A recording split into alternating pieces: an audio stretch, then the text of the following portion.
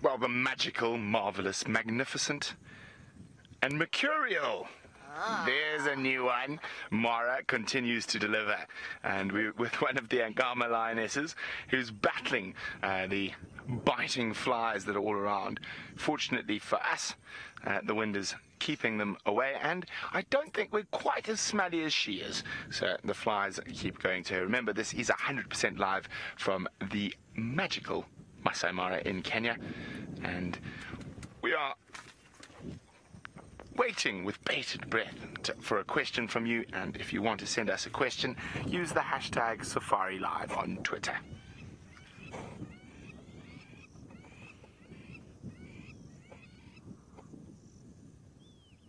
Now, I'm just having a quick peruse around.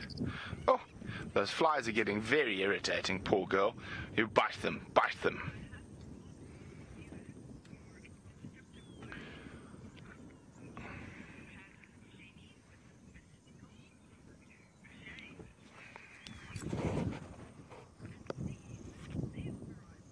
Ah, there we go. James, Siggy, and oh, I can't remember who else was that one. I'll find out now. We got Mystical. Oh no, I've gone completely blank. Sorry, could you please repeat? That was me. I was distracted by what I thought was a vulture. Mystical, monumental, and mesmerizing, all really great ones, and that is wonderful. Keep them coming. I'm going to let Jamie be the judge today, so you can decide out of all the words we hear which M is the best to suit the marvelous Mara. And as I said, remember, this is 100% live. You are seeing these incredible animals at the same time as we are, and it is just such an absolute privilege to be able to share the magical parts of Africa with you. Oh, that was horrible English, Brent.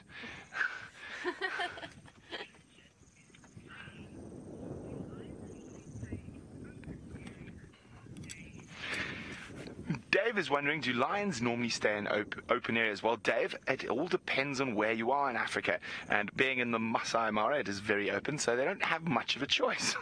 But the lions are able to adapt to different ecosystems.